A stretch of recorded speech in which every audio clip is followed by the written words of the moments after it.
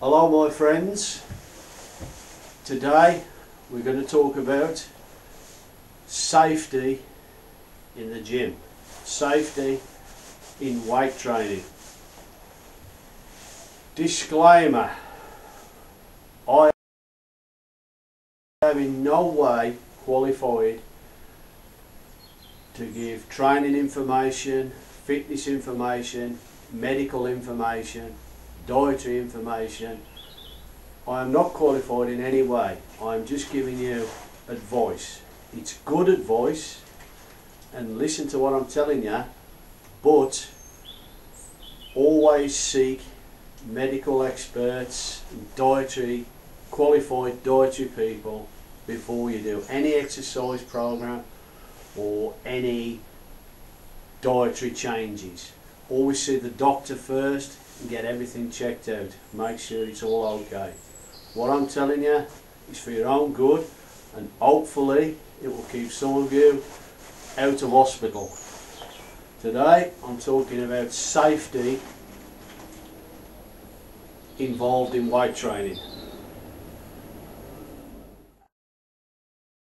Then, let's face it, picking up heavy weights is extremely dangerous. You can get seriously hurt picking up heavy things.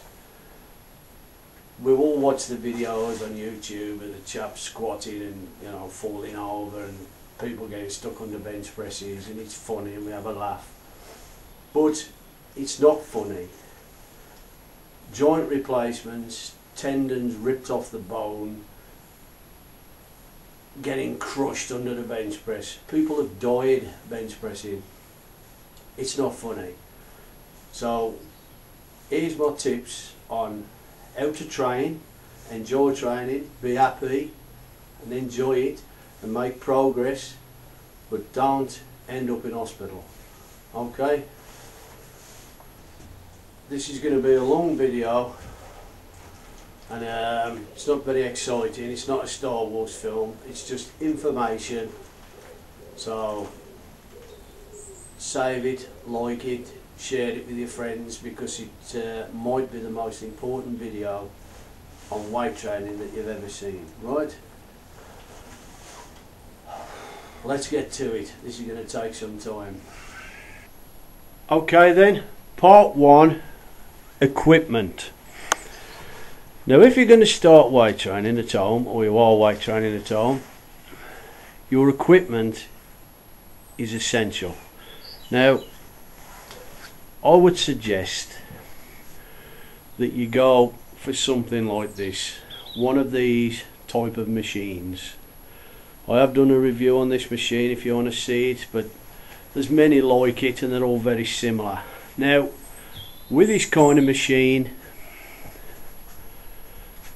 it's very unlikely that you're going to get hurt. It's not impossible, but it's almost impossible. You can work all your body on a machine like this in 99% safety. They're good. Little kids can use them, anybody can use them. Your old granny could use one. If your idea is you just want to tone up, build a bit of muscle, bit of strength, health, then you can't really go wrong with this type of a machine. It's as safe can be. But if you want to go down the route of weights, free weights, which is what I prefer, a barbell and dumbbells, then what you need, I would highly suggest that you get a power rack. I would say if you're going to train on your own like I do, I would say it's almost necessary to have a power rack, because it drastically reduces your chances of getting hurt.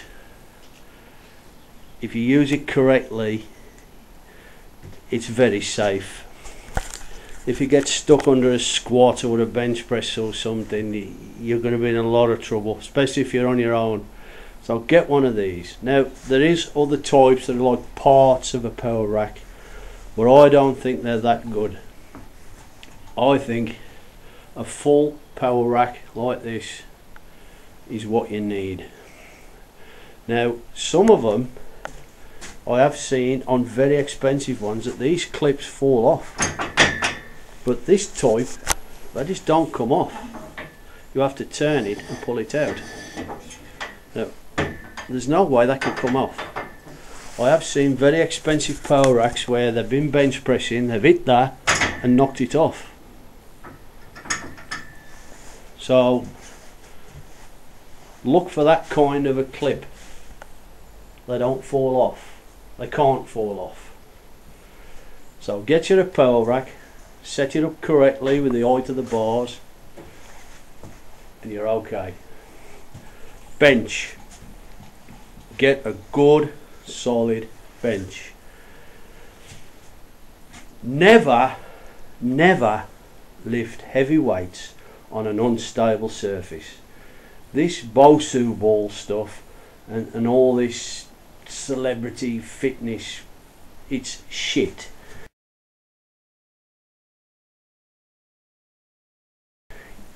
If you're on an unstable surface and you're rocking and you're trying to pick up heavy weights, and as you go along the weights get heavier and heavier and you're rocking more and more, you are going to get hurt. You're going to slip. Then Bosu balls and things like that, and these big, what they call them, these big bouncy ball things that you sit on and do overhead pressing, don't use them. If you got one, give it to kids to play with in the garden, or stick a nail in it and throw it in the bin. Get a good solid bench, rock solid. When you're weight training, a stable surface is essential. Don't weight train on unstable surfaces. It's good to watch other people do it, and it's funny and we have a laugh, but that's what you need to do. Watch other people do it. Don't try it yourself. Okay, that's equipment covered. The next thing to look at is form, exercise form. Now, form, the next thing to look at is exercise form. Now, do the exercises in textbook perfect form. I know your favourite bodybuilder and your favourite weightlifter, he does this and he does that, but you're not him. What I would suggest, most of the personal trainers I've ever known or met know absolutely shit about how to lift weights correctly. They know nothing. What I would suggest you do is find out some powerlifters, proper competitive powerlifters. Go to a powerlifting gym and say, mate, I want to learn how to weight train. And if you've got to pay them, pay them. They'll probably be glad to help. But learn how to squat, learn how to deadlift, learn how to bench press correctly. Because if you start off doing it wrong, you'll always do it wrong. People in gyms, they're an accident waiting to happen. They're doing everything wrong. Form, good range of motion, full range of motion, no partial reps. Experts, world champions, top class bodybuilders, they do use partial reps. Yes, but they know what they're doing. They know when to use them, when to apply it, when to not apply it, and they don't do it all the time. Full range of motion, good technique, get it right, squatting, bench, deadlift. Get those three things correct. Overhead pressing. You can teach yourself if you want to, but don't do it by watching the entertainers of YouTube, you know, don't the Bradley Martins, these kind of people. He's entertaining, he's basically pissing around. Here are some people I suggest you watch if you want to learn technique, form, get it down. Technique and form is essential to prevent injuries.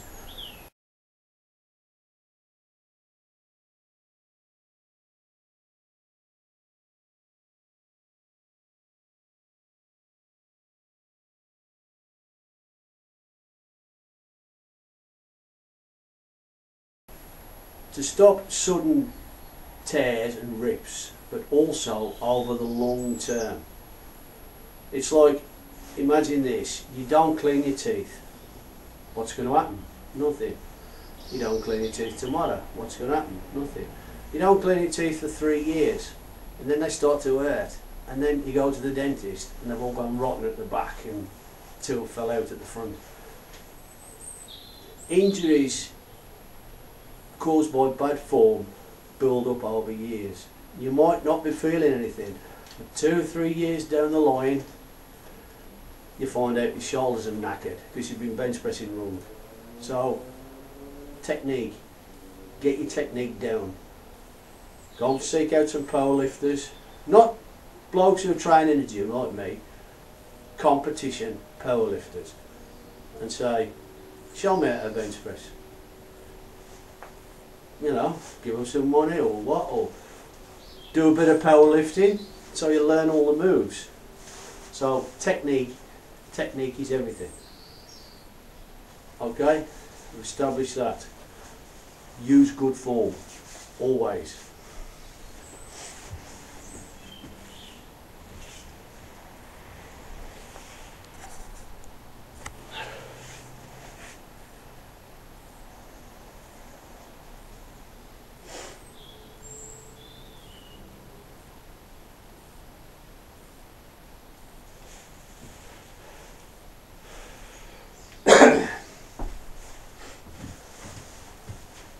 Right, next bit, gym tidiness. Keep your gym tidy. Don't leave things on the floor. Don't trip over dumbbells, bang your head. If you bang your head on this, it won't hurt this at all. Okay? Tidiness, keep everything neat, keep everything tidy. Be proud of your gym, keep it clean. Get your dustpan, clean the floor, clean the area. Make sure there's no weights in the area you're using. I have seen a man personally do flyers on a bench, go back, hit a dumbbell on the floor, and he chopped his finger off. Right, tidiness. Keep the gym tidy. Nothing on the floor that you can trip over. Be organised. Know where everything is. It's important. Be like the military. You know, it's no good getting to Iraq and saying, where's the bullets? Oh, I thought you'd got them. Well, and you got them. You know what I mean? Look after your equipment. Keep everything clean, tidy. Right? Important. Listen to your body. I mean, what's this, some new age hippie shit? Listen to your body, man. No, listen to your body. If you're doing, say for instance, tricep push downs, and your elbows are aching, you're waking up in the night, your elbows are aching, try using a different shaped bar. Try altering your technique. Try not using so much weight. Your body's telling you something about this exercise is irritating you. So stop doing it and change to something else. That's important. Listen to your body. Listen to how it's reacting to what you're doing. If you're knackered all the while, your joints are aching, you're training too much, recover more, eat more food, sleep more, have more rest. If you're tired all the time, you're going to get a bit of soreness. You're going to get soreness every now and again, but there's soreness and there's a pain inside my shoulder joint that keeps me awake at night. That's not normal. You're doing something wrong. Drop back the weights, drop back the workload. Don't do so many sets, don't train so many times. try a different technique. I find shoulder machines hurt my shoulders like hell. So I use dumbbells, and I do one at a time, because then I've got that bit of movement where I can find my own groove. I'm not being forced. Smith machines, don't ever use them. Crap. Anything that forces you into a movement. So listen to your body, see how it's reacting. If something's irritating you, switch to something else. If you're doing squats and it's killing your knees, have a look at your technique. Do leg pressing instead. Oh, when I do leg pressing, my knees don't hurt. Well, do that then. Okay? One of the main causes of muscle tears and tendon tears is anabolic steroids. So, if you're going to go down the road of using anabolic steroids, be very careful what you're doing, because what happens is, when you take steroids, your strength rapidly increases. Your muscles grow like crazy, but your tendons and joints take a longer time to catch up. So if you keep pushing it, more drugs, more weight, eventually snap, the tendons rupture. This happens quite a lot. People who take a lot of steroids very often get bad muscle tears and pec tears and things. You'll find that most bodybuilders, when they're on steroids, take growth hormone as well, because growth hormone helps in repair. That's what it does. It doesn't build muscle, it repairs the tissues, the tendons, injuries, that kind of stuff. It repairs the body. So if you're taking massive doses of steroids, you usually take growth hormone with it, because the two work together. So if you're going to go down the road of steroids, be careful, because you can grow too fast and get too strong too quick. So you've got to be very careful. And if you're not going to compete in anything, don't take steroids. Don't even think about it. Waste of time, waste of money, and where you live may be illegal. So if you're going to take them, still progress slowly. Don't try to do too much too quick. But when you're on drugs, you can do too much too quick, and that will damage you. Okay?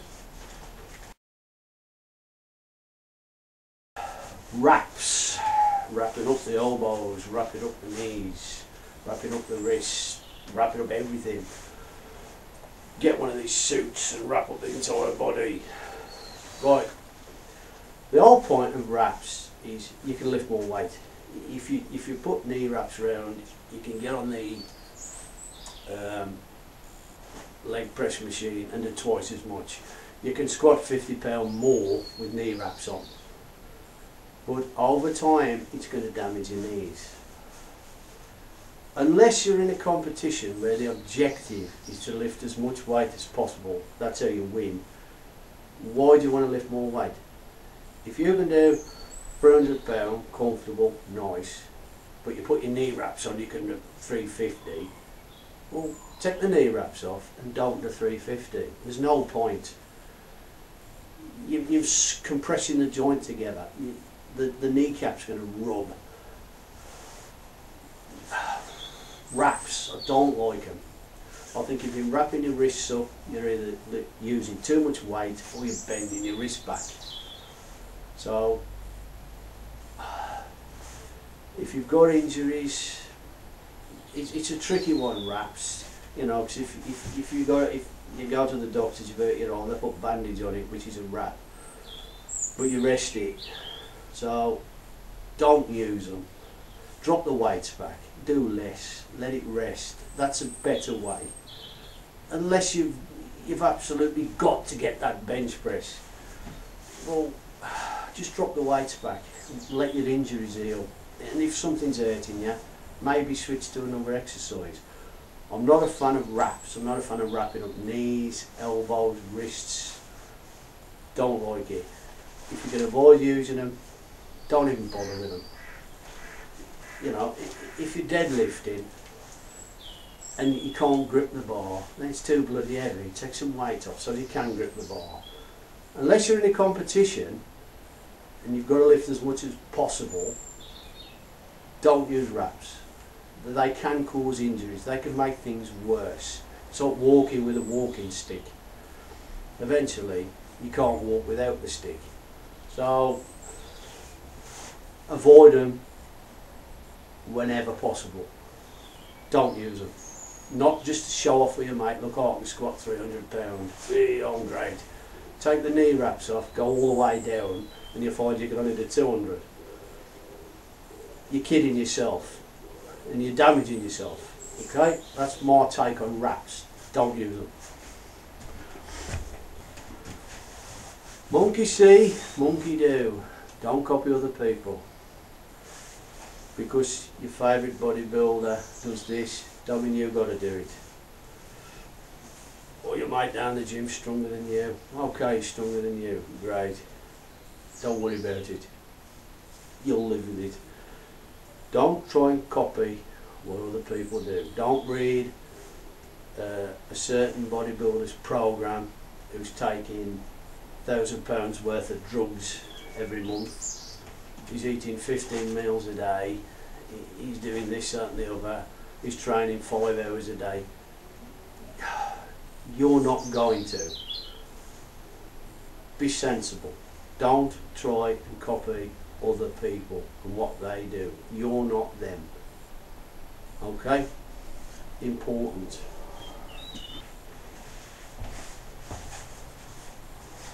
Don't be a cookie cutter.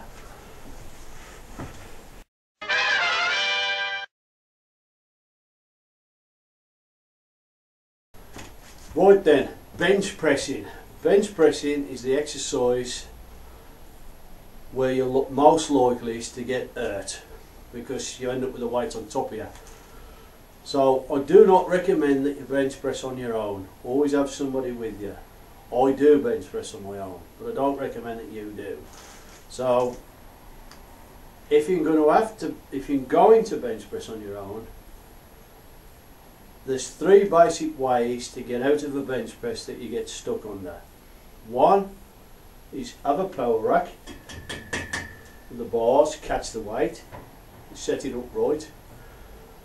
Another one is to not put the collars on the bar and just tilt it one way and let all the weights fall off and then let it fly back the other way. That's the other way you can get out of a bench press. Another way is to roll it down your body and sit up. Either way is not very good, and I did have to roll it down once and I had a big belt on and the belt cut into my stomach. So, and another way, the other way of doing it is when you let the weights fly off the end, the thing kicks up, probably pull you off the bench and smash into the wall or something. So it's not good, but if it's that or get killed, you're going to have to do it. Now bench pressing is extremely dangerous. There was a chap killed a couple of weeks ago bench pressing. There's been world champion, top class powerlifters killed bench pressing. There was one killed because he was using the suicide grip and it come out of his hands, dropped on his ribs, crushed his ribs, he had a heart attack, he died. You know, it's not to play around with. It doesn't take much pressure to crush your windpipe. I would say 40–50 pound, that's it, you've gone. And if you're dropping it, so it's dropping that far, then it's in your windpipe, it's all over. So don't take the bench press lightly. Let me explain what the suicide grip is. The suicide grip lives up to its name. It's when you don't use your thumbs and you hold the bar like that. You can bench press more when you do this because somehow it like forces the angle back, so you bring your back into it more. So you can bench press more using that grip. But do you want to risk your life to bench press a tiny little bit more? Don't ever, ever, ever use the suicide grip. Always use your thumbs. Another thing, you you should never have your neck in front of the uprights on the bench, because then if it drops it can roll onto your neck. So, right, this is a demonstration of how the power rack works. Right, the bench pressing.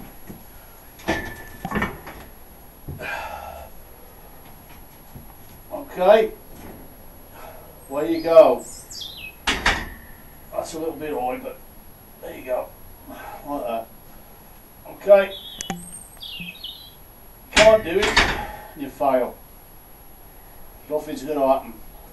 Oh. Right, there you go, you fail. Perfectly safe.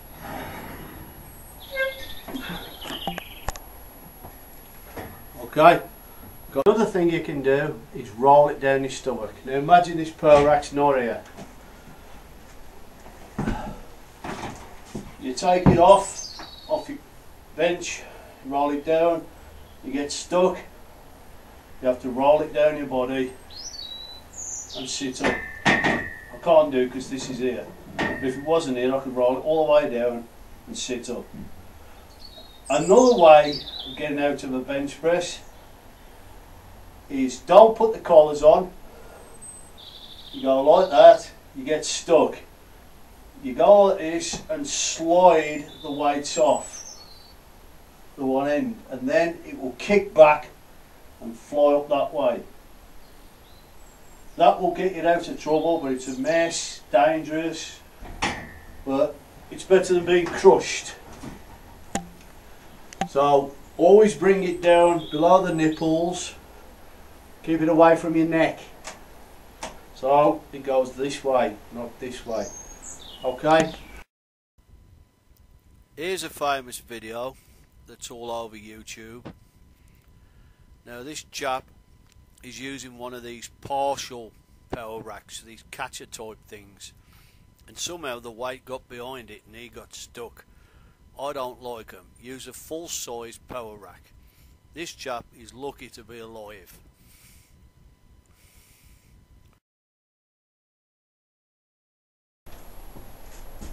Okay then, here's the last few things I can think of regards safety. Shoes. Don't wear training shoes for weight training. Don't wear running shoes, cushion shoes. Wear something like these. I think these was £8 from Primark. Dead flat on the bottom, no cushioning, or if you like, no shoes at all. But you want your feet flat on the ground. You don't want cushioned shoes, right? For deadlifting and squatting and that kind of thing. Next, deadlifting. When you're deadlifting, always have your arms straight, dead straight, locked out. Don't have a slight bend in your arm, because as you're deadlifting and it gets hard, you're going to try to curl it, and then you're going to rip your bicep off the bone. So you're pulling it with your back and you're pushing it with your legs. You're not pulling it with your arms. Just think of your arms as straight with hooks on the end when you're deadlifting. If you try to curl it, you're doing this, you know, you're going to put way too much pressure on the bicep. The bicep that's that way around is going to get ripped off the bone. So that's something to bear in mind when you're deadlifting. Right, do some stretching. Not stretching before you exercise, but do some stretching. Keep flexible. Do a P90X or some stretching video that you get off YouTube or something. Do some light stretching. Important to keep flexible. We've all seen pumping iron 500 times, and the opening scene when Arnold and Franco with a ballet dancer doing all this. Keep flexible. Don't get stiff. Don't get what is. get, you know, supple like a tiger. Keep your muscles loose. Regarding that, don't neglect the rear delt. Very, very important muscle. Very important for the health of the shoulder joint, because everything's pushing. Your shoulders have a tendency to pull forward like that, and then you're going to start getting in trouble. Always exercise the rear delt to keep your shoulder in position. Face pulls, put an elastic round something like that. Do some of them.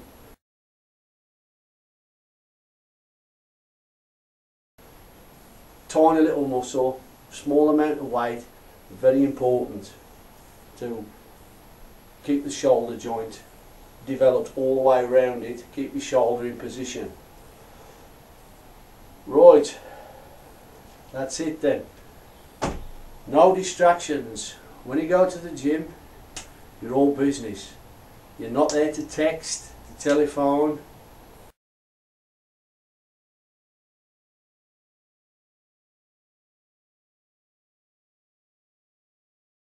Talk to your mate. Concentrate on what you're doing. Have fun, like The Rock, Arnold, Terry Crews, C.T. Fletcher. These blokes, they enjoy training, they have a good time, they like a laugh and a joke. But when they're training, it's all serious.